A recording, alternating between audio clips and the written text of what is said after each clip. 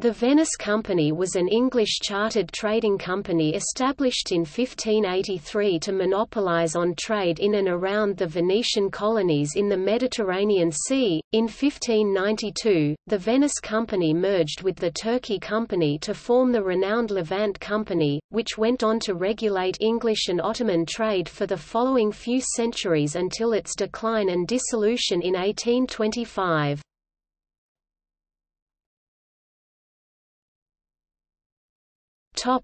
Origins and inception.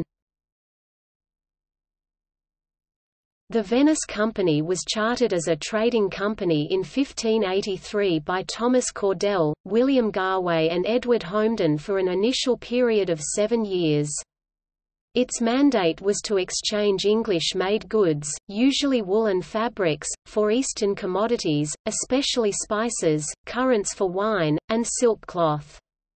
Some of the company's leading members were Paul Baining, father of Paul Baining, 1st Viscount Baining, Thomas Cordell, an alderman and a member of the Mercers' Company, Edward Homden and William Garway.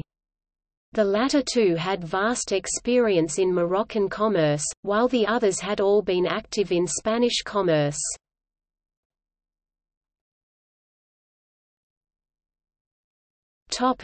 Merger. In 1592, upon the expiration of both the charters of the Turkey and Venice companies, Queen Elizabeth I approved a charter to merge both companies into the Levant Company, as she was anxious to maintain trade and political alliances with the Ottoman Empire. Both Cordell and Baining transferred to the Levant Company upon its formation.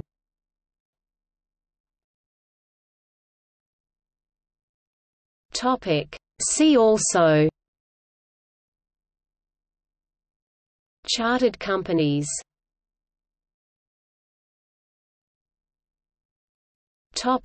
Notes